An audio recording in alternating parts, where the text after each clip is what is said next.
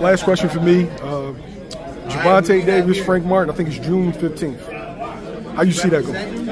I think Tank Davis got this one. The only reason is because of experience. Tank has been on the big stage numerous times. In fact, Tank don't fight unless he's on the big stage now. This is going to be Frank's kind of first taste at that big stage. And also, I don't think takes fights that he doesn't know that he could take, you know, that he can win. And I think Tank sees something in Frank Martin that he can exploit and expose. And if Frank Martin is not able to shut down the noise and the lights and just, you know, make his adjustments, people don't give Tank the credit. He's a very smart fighter. Like he sees something happen, it don't happen again. Or he got a plan for it. He got a contingency plan for that. So I got Tank on that fight. Frank's a good fighter though. You know, he can surprise a lot of people. Yo, I hear fighters say that's been on your level. Like, there's a difference when you get up there.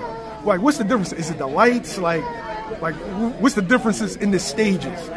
So, I mean, and we've all seen it. Like, you see some guys that sparring, they could probably whoop Floyd Mayweather. You know what I mean? Like, they had the talent for that. But then as soon as they get, and they don't even have to be the big stages, any lights, they freeze up. I think it's called, like, performance anxiety or something like that. Performance endurance, something like that.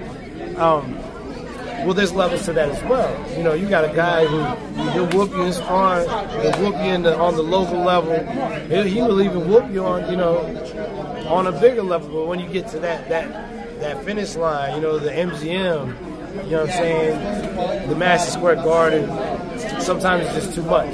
Sometimes, you know, it's not even the pressure that everyone's putting on you, it's the pressure you're putting on yourself.